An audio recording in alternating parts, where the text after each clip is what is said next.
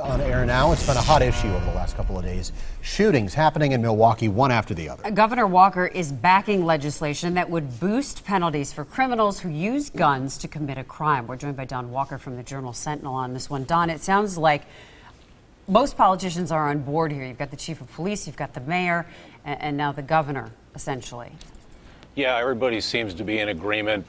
Mayor Barrett and Chief Flynn spoke 2 days ago about this issue and then reiterated those thoughts today. And merely hours later, Governor Walker certainly seemed to agree that it was time for a 3-year minimum prison term, mandatory prison term for illegal possession of a firearm. There's a bill being drafted as we speak.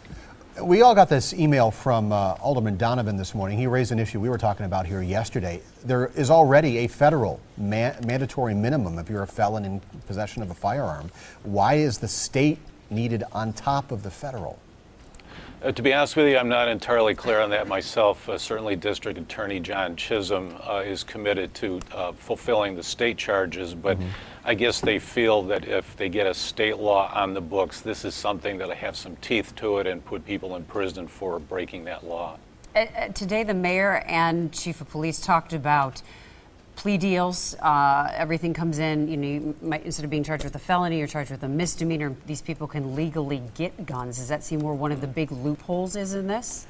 Yeah, that's something that's going to be discussed. Governor Walker didn't necessarily commit to changes in that particular law, but it is true that plenty of people are able to plead down a case, a firearms case, from a felony to a misdemeanor, and that, of course, upsets many people. I suspect the district attorney might reply by saying, well, that's the price of playing poker. That's how the legal system works.